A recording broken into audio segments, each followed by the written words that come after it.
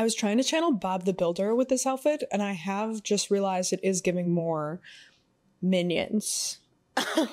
Ignore that, okay? Don't look at my outfit. Look at this giant pile of junk in front of me. You see this pile of clothes and home goods and various other items? It is all stuff that needs to be mended, altered, displayed, transformed. There's a variety. But the point is, these are all things that need our help. So it's time to be productive, get some tasks done, and improve my wardrobe and my space. Let's get started. For our first project, first of all, I put my hair up. Sorry to ruin the continuity, but it's because I didn't want to get paint in my hair, and we are going to paint this t-shirt. I mentioned in a recent video that a lot of my favorite graphic tees have worn out over time, and my current collection is honestly kind of sad. And then I realized I had a little store of blank t-shirts stowed away for just such a DIY as this. Past Liz. She was so smart, always thinking ahead. This isn't even really going to be a full-on graphic tee like this one. It's going to be just a little mini graphic at the top. I've got my placement marked with chalk. I've got my paints out. I've got a sketch done. Here is my vision. So all that's left to do is paint. Painting on clothing is honestly one of my favorite ways to add decoration because you can't really feel it through the other side of the fabric, so it doesn't have any of the irritation of embroidery or thread or anything else that needs to be secured on the backside. And there's so much versatility to the detail and color you can add. I've been doing this for years and just using regular acrylic paint. Every time I tell people that, they are like, really? That works? And I can't promise you that it will work perfectly on every fabric with every design every time, but for me, it's always worked out pretty well as long as the paint isn't too thick and you let it really set in for a good few days before you wash it.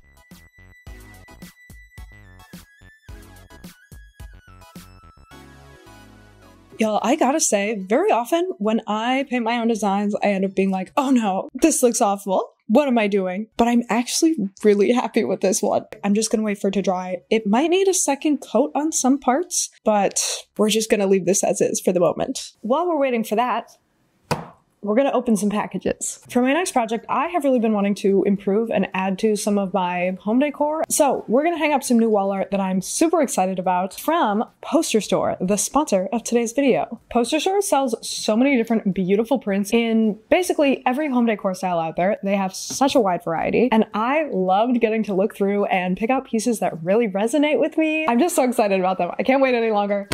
Let's open. Ooh. Oh my gosh, this feels really nice. It feels like an art print, not a poster. I also got frames in the perfect sizes to match all of my artworks. Wow, they're beautiful. Oh my gosh.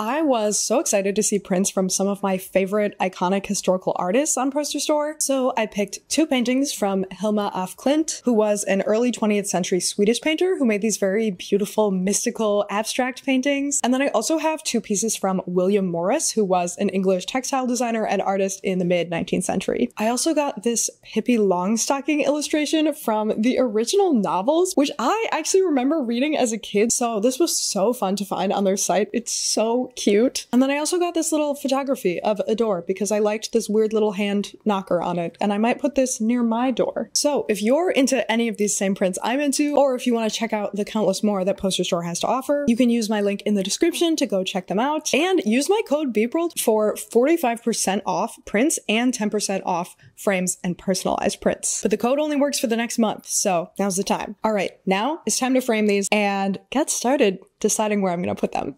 I got the framing done. The frames were very easy to open and close, but still very secure, which was also a nice bonus.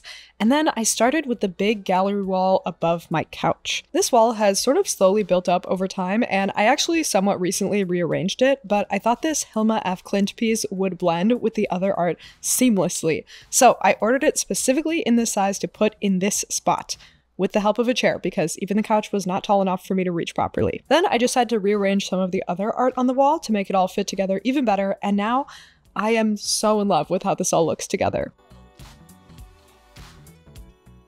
Then I hung up the door photo next to my front door because I thought it was funny, and I added two more pieces to my bathroom, which I have really been thinking could use an upgrade, and I feel like these fit perfectly. Finally, it took me several days to land on a spot for this big William Morris piece because I kind of wanted it out in the living room, so you might see it out there later in this video, but I eventually realized it was actually the perfect size to hide our electrical box in the bedroom, so that is where it ended up, and I am so happy with it.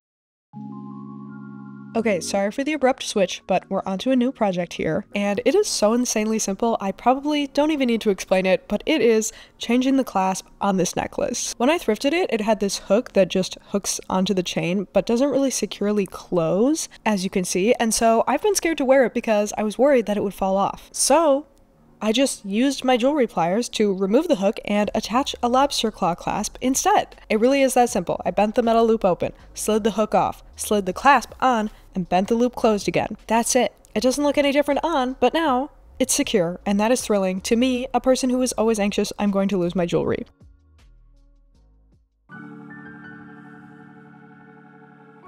Hi, it's the next day. It's time to keep crafting. Our next project is another sort of home good decor-ish item. It's these hand towels. I just thrifted these and they're fine, they're functioning, but I'm hoping to make them better than fine. I'm hoping to transform them from fine into cute and trendy and slayful. So we're gonna do a little embroidery. I actually asked you all over on Instagram what you thought would be the best way to decorate these and make them cuter without sacrificing the functionality. And a lot of people said embroidery specifically just around the edges, which is so smart because it'll be such a cute little decoration, but it won't interrupt the functionality of the towels at all. Thank you for that, you kind, intelligent, wonderful viewers. I think I just want to try doing like a little contrast color blanket stitch just along these short bottom edges because I really don't need it to be a lot or dramatic. I just want a little something that will add a little style, some color, some flair, if you will. So let's get into it. I've also never done a blanket stitch before, but today we're gonna learn.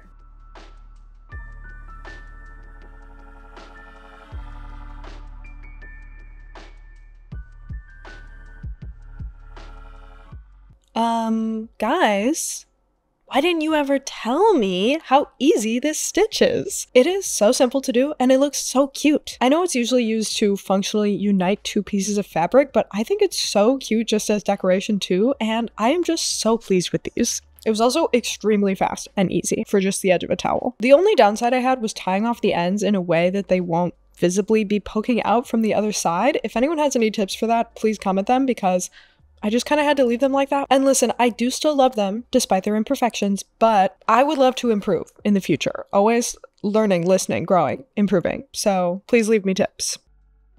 All right, the towels are done. I think they look very cute. And my final project is this dress, which I am going to turn into a skirt. I honestly only thrifted this because I love the skirt part of it so much. The top half is giving absolutely nothing to me, and I was going to turn it into a skirt, and then I asked you all in a video what you thought I should do, and then everyone said I should keep it as a dress, so I did. And listen, I'm not blaming you, but I never ever wear this. So today I am finally turning it into a skirt. So sorry if this is painful for you to watch, but for me, it is simply the right move.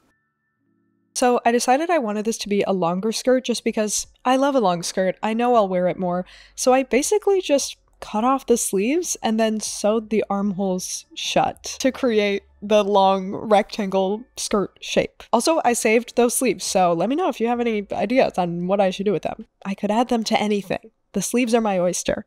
After sewing the armholes closed and just like trimming off the extra fabric, I just sort of cut open the top where the head hole was to make that the waist opening. This was a very shapeless rectangular dress, so that really worked in my favor to make this process easy. This fabric is also super slippery and frays very easily, so for the first time ever, I actually bothered to zigzag stitch over all the raw hems. Everyone please clap for me. Thank you so much. I'm out of thread, so it's time for a midday craft store run, and I have brought my dress/skirt with me to thread match.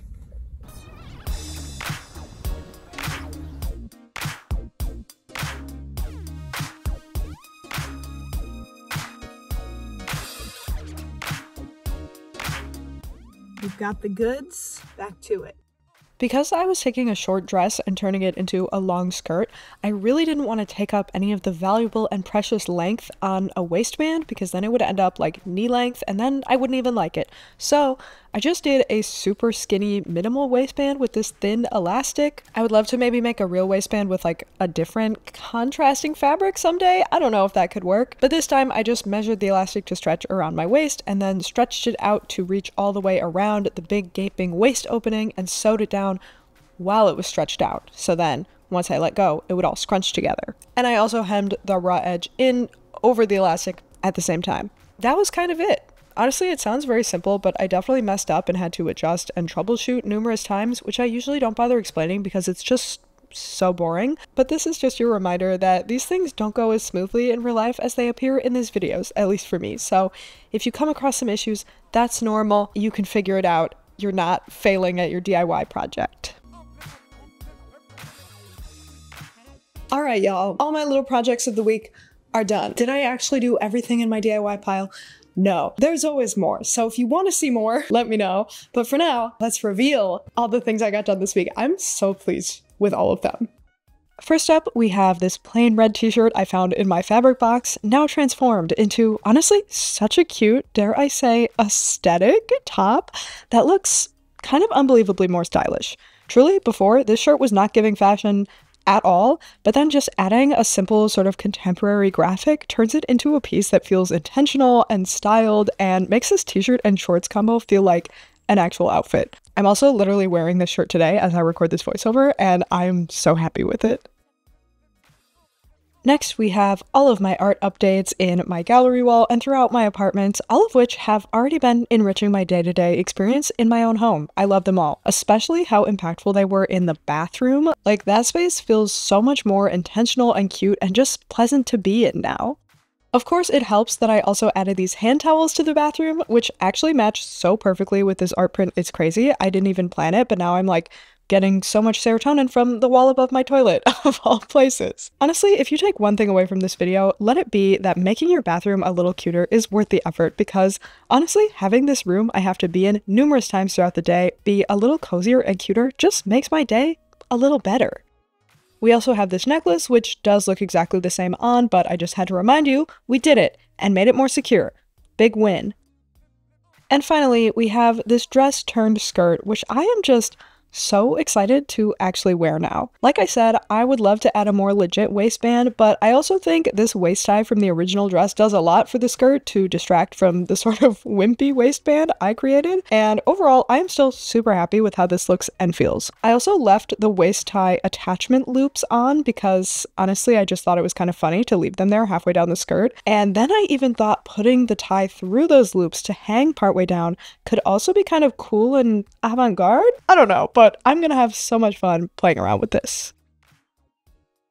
Thank you so much for joining me on this little DIYing journey. Please let me know what your favorite project was in the comments. If you plan to try any, if you have tried any. Oh, and if you do leave a comment, watch another video, like maybe this one right here, and subscribe to the channel. I heard that next time you stain your clothes while doing a DIY, it'll come out perfectly in the wash the first time. Not that I stain any of my clothes doing this. Okay, thanks for watching. Bye.